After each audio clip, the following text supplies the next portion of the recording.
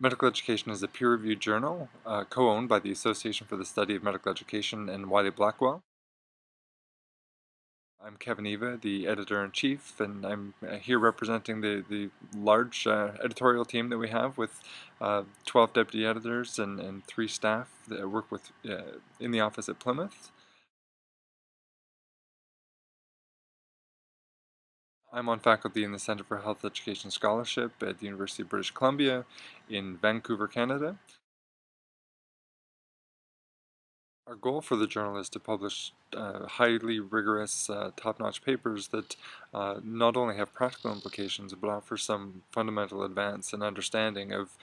the issues that are relevant to health professional education. In addition, we've been working, as you might have seen over recent years, to develop the website so that will be a further source of not only information but also in the near future interaction for our readers and authors and the rest of the medical education community. If you go visit www.mededuc.com,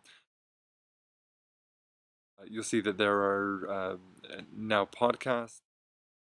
and virtual issues and a variety of other sources that we think might make the usefulness of some of the information that we publish more readily accessible.